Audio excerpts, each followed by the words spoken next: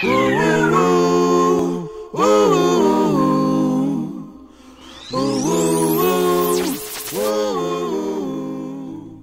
this box from Amazon.com is a new Comet SMA-24 17-inch aftermarket antenna. So let's open the box and have a look inside.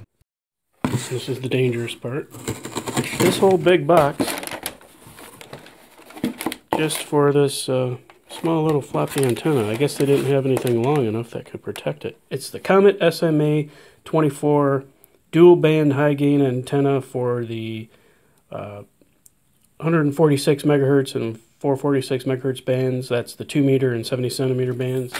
It's got an SMA adapter on the bottom that should fit on my Kenwood TH-D7A.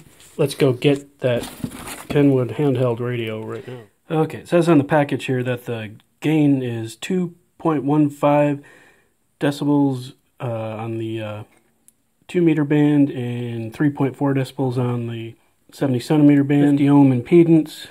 Claim a VSWR of less than 1.5 to 1.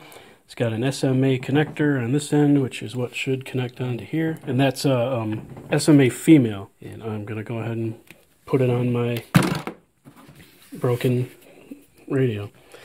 So this is a Kenwood handheld. It's been around for quite a while. It does data, APRS, dual band, dual receive. Lots of features and functions. It's been a pretty good radio for many, many years. And it comes with a pretty decent antenna, but something with a little more length to it will always be better. And this one's getting chewed up by my cat, which is a whole other story. Let's take this antenna off. It just turns fairly easily. I already took it off earlier, so it was kind of loosened up. But if you do it two-handed, you don't break things. My old antenna has the SMA female adapter. On the radio itself, you can see the SMA male adapter. And the new antenna should just screw right onto there and get me a little bit more gain. The new antenna is pretty much twice the length of the existing antenna. And those who know things about antennas and frequencies would say, well, you know, you probably are going to get some improvement. You should.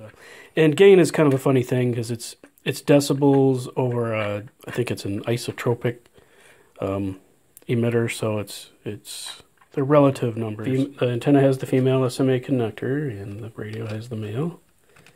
And as long as I don't cross-thread things, we should be good. I usually spin it backwards for like a short part of the turn just to make sure the threads are lined up.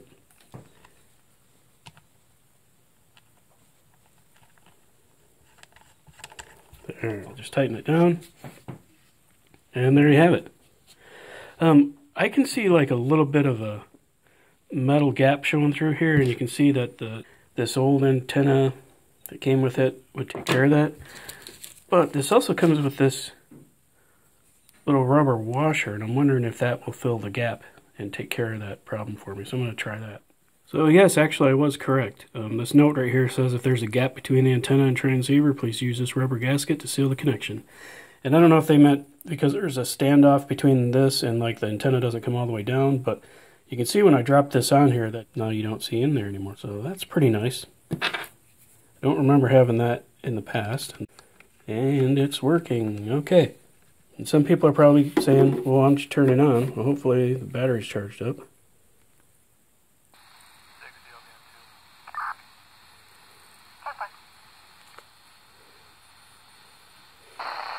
So I have various channels on here, not just the ham bands, but police, fire, sheriff, Aries races, storm chasers. I got 2 bands scanning. It's been a darn good radio.